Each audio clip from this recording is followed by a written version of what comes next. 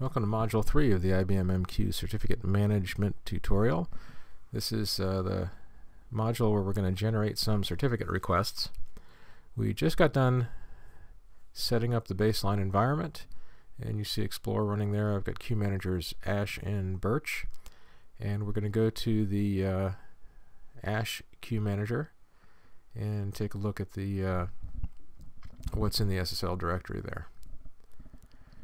Each one of these queue managers is going to need a key store, and since we're using CA sign search, each of those key stores will need a root and intermediate signer set of keys, and ultimately each one is going to need a personal certificate.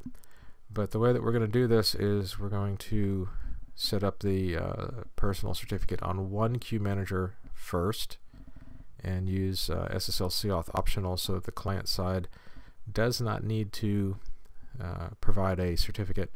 Once we get that going, then we're going to set up mutual auth by adding the personal certificate on the client side. So you'll see here that I ran the runmq akm command. The first one created the key database, and the second one is now going to list that key database. Now the first time through, I specified a password. I hope that you'll use something long and random, because password doesn't quite cut it as a password, even if you substitute a 0 for the O. The other thing is you're never going to have to use that password again, because as you can see, I've been using the -stashed option, which says basically take a look at the stashed password and use that, so we don't actually have to know it anymore. So I switched over to the Birch directory. I've got two queue managers, one named Ash, one named Birch, and I've created a key store in each one of these.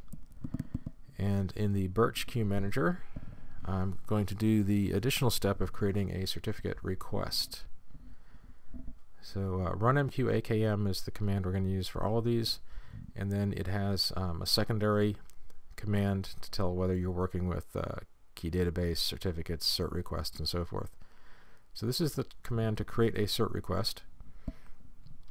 So far everything's as before. We point to the same key database. We use the -stashed. But we're going to go ahead and tell it right now what the label is that this certificate should have when it's installed in the key database, when we eventually receive it from the certificate authority. We also have to tell it what size to use. 2048 is what pretty much standard these days. You can go larger. It's not going to buy you that much right now.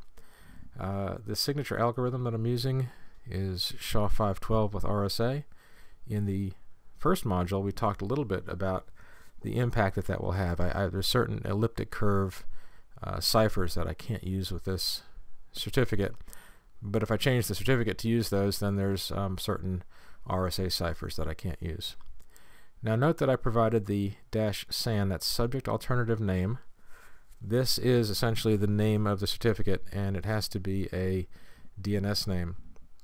Now what I've done is I've used the queue manager name .mq. the domain name, and in a enterprise environment, hopefully a naming convention like that will keep you from colliding with actual internal servers.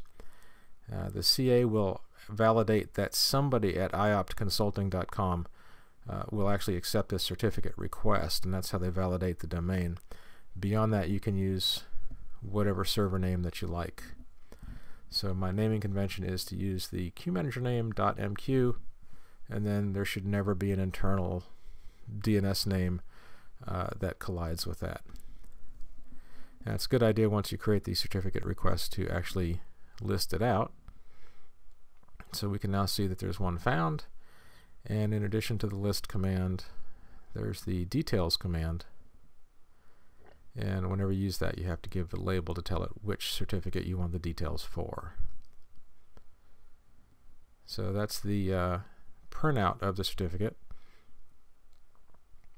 and you can see exactly what attributes were used. There's my DNS name is birchmq@consulting.com, and there's the common name in the distinguished name that matches that, and that's what the CA will require of us. There's the SHA-512 signature, And then there's the fingerprint and additional attributes. Now the CA will actually change some of those attributes. And here's the certificate request that was generated when I did the run MQ AKM command. It generates this. This is the thing that you'll paste into the web screen at the CA, which is in the next module. Stick with us, click the link.